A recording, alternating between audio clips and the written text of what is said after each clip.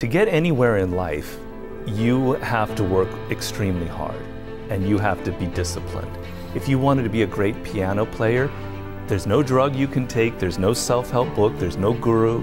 You got to spend 5 years, 10 years learning it until it becomes something that's second nature. There are no shortcuts. But if you learn that from an early age, see after a few years that an incredible pleasure happens, where now you have mastery of this piano and you can play things you could never play before. Suddenly the whole thing opens up, this whole new universe.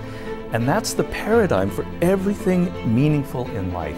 If you learn something well, if you learn a craft and you master it, it can bring you a far greater pleasure than any kind of drug or any kind of going out to a party or socializing. But you have to be patient and you have to not be afraid of boredom and you have to not be afraid of the effort.